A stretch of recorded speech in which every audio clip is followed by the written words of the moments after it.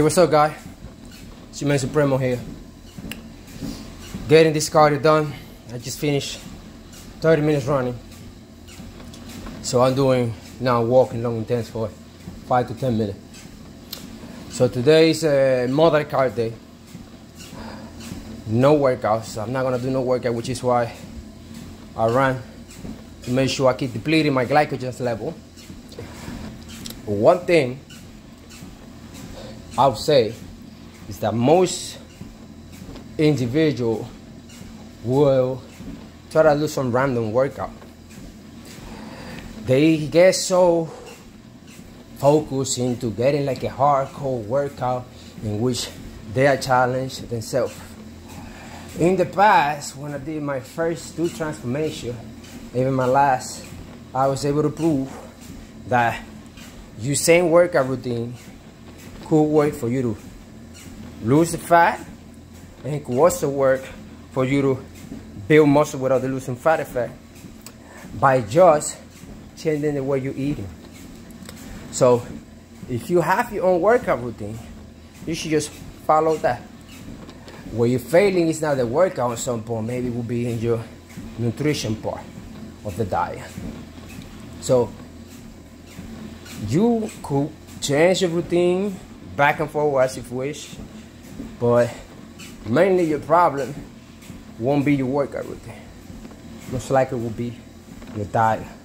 So don't get so focused into, oh, I gotta do this routine, I gotta do this new routine, and the next new routine that's coming on is supposed to make me feel build muscle, become super strong. Not really.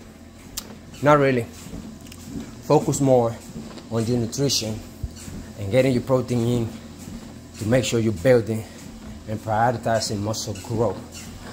And there are some workouts in which you are able to develop through strength. I have designed some of those workouts, and I know not all workouts are built different. Some of them are a little bit different, especially if you're trying to target strength gaining, which is not the same as muscle building. It's a different thing. But if you're trying to follow and get through strength, I designed a workout that could help you. So shoot me a message and I'll send that over, explain to you what you gotta do. But besides the point, you guys do not focus much on changing workout here and there, at least for 3 to 6 month period. I guarantee you that your workout is not the problem if you're not getting any result. So your result is not coming because you're messing up in your diet. And until you start dialing it in, exactly what is it that you're doing with consistency, without not making a mistake, you will know that the results that you're looking for are far from you to get. Because you're thinking you're doing something specifically right, but you're not. Which is shows in the result that you're getting. And again, in the protocol, if you happen to mess up, I laid out for you the way you could come back from the mess so you could continue to gain results. So I'll give you an example. Today I was coaching one of them clients, and he said to me, oh, I'm noticing that I'm gaining a little bit of weight.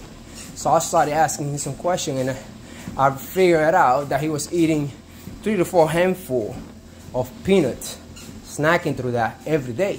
Now, in his mind, he did not know that he was doing it right. That's what he thought. In his mind, that everything was done right. He didn't realize that peanut also has carb and high amount of fat.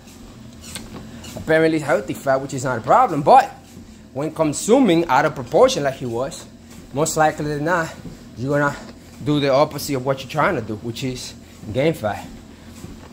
Now, a serving of peanut most likely is 14 to 17 pieces now. How many people out there actually count the pieces of peanut? He was just eating probably a bag, maybe 2 bags a day, consistently. And his concern is that he thinks he's putting in weight, and he asked me if it was the protein shake that he's ingesting because he wasn't working out. Or protein is hard for you to, not impossible, but it's pretty hard for you to convert it into fat.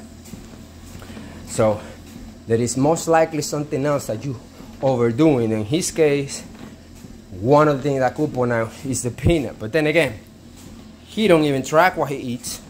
So how can I be certain that it's only the peanut? If he's making that mistake on the peanut, what else can he be making a mistake on? So for him, he was just eating no carbs. But with the peanut alone, he's eating over 40, 50 grams of carbs a day, not including the 50 to probably 70 grams of extra fat that he's putting on inside his system. So imagine that.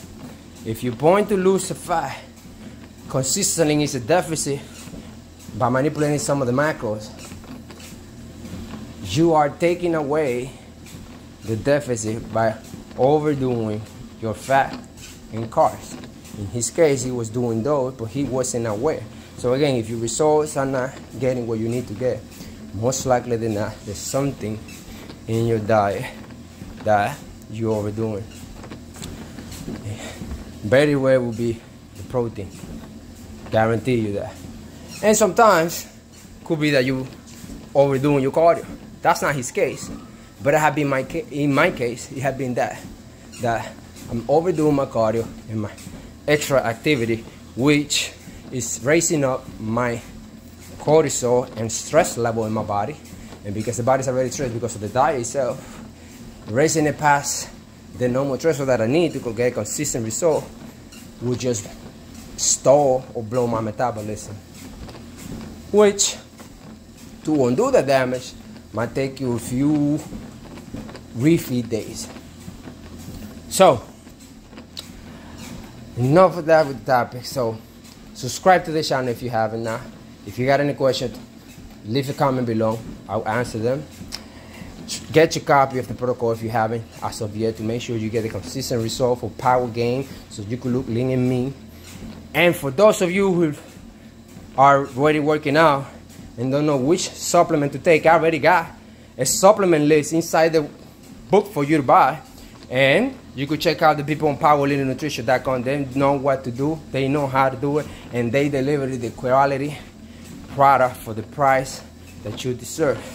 Catch you guys later.